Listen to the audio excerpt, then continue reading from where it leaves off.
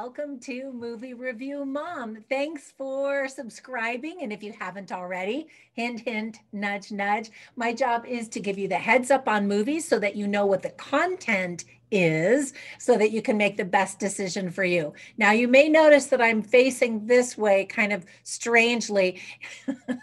I'm going to be facing this way so you don't see this side of my face. My husband's best friend died of skin cancer. So today I went to the dermatologist and they checked me and sprayed junk on me in spots. And so it looks pretty bad. I look like I'm a leopard or something with spots. So I hopefully if I sit far enough back, you won't tell.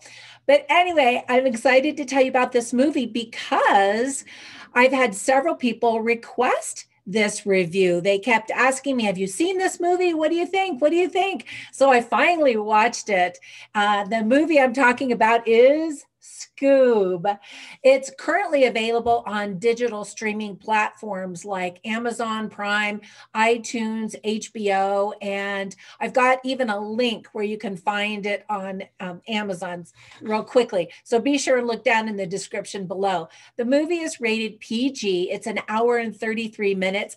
And the movie review mom grade I'm giving it is an A, and I'll tell you why.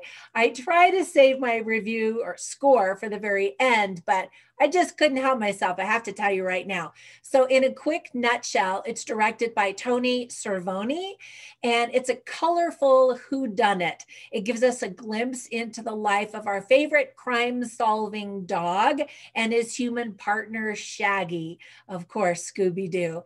And what we get to see is when they were younger and when they met, and also when they met up with the rest of their team. So I began watching this fun franchise when I was just a little girl.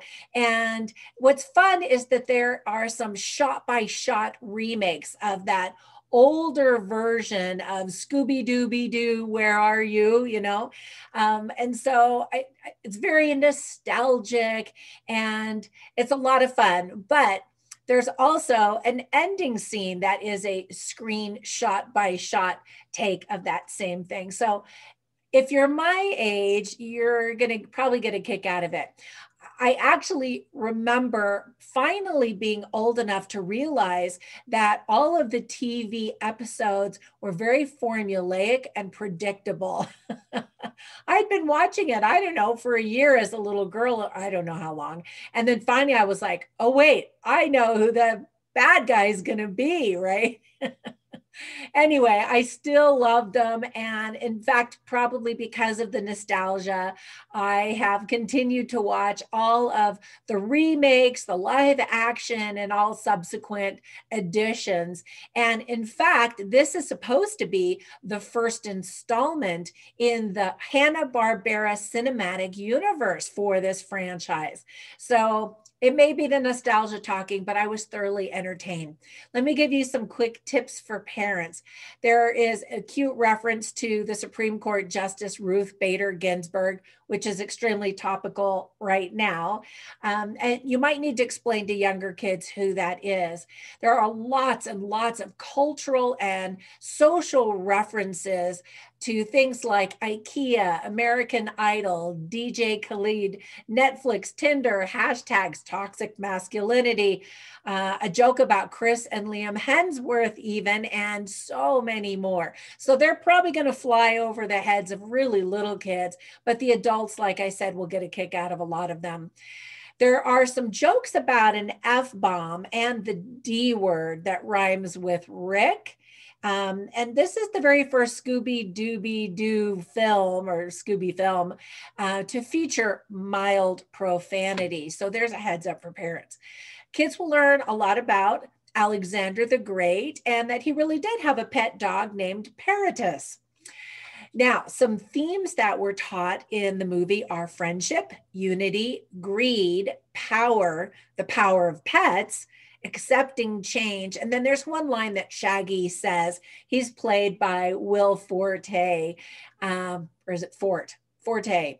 Anyway, Shaggy says, people change, but that doesn't mean we have to grow apart. And that's the big theme of the movie, is that change is okay. And again, that's very timely for this epic pandemic we've been experienced that has changed so much.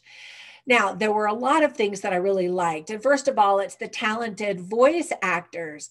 They include, as I mentioned, Will Forte, Mark Wahlberg, who's awesome, Jason Isaacs, Gina Rodriguez, whom I love, Zac Efron, big surprise, Amanda Seyfried, Kiersey Clemens, Ken Jeong, Tracy Morgan, I met him in an airport once, Henry Winkler, and so many more. They're all new voices for the characters except for Frank Welker, who is the legendary Scooby-Doo himself. And so I love that. This is actually the very first time since 1988 that Fred is not voiced by Frank Welker, but not to worry, he does play Scooby-Doo. Zac Efron lends his voice to the animated handsome teenager. And then can you believe this is Mark Wahlberg's first animated movie? I was surprised when I read that. I thought, wait a minute, surely nope, he hasn't. Anyway, he's great, of course. I love him. And it's very appropriate that the very first installment of the new Hanna-Barbera cinematic universe deals with superheroes. It's like some people are saying that it's like the Avengers of Hanna-Barbera. And I don't know if I'd go that far, but there's definitely a superhero element to the movie that makes it a lot of fun. Now, I grew up in California, but can you believe I've never been to Venice Beach? I even lived in San Diego County in Carlsbad and never made it up there. Anyway, I thought the opening scene was really cute. It also circles back around to the closing scene, and one of these days I have to go there. Now, there's a cute cartoon cameo of Simon Cowell.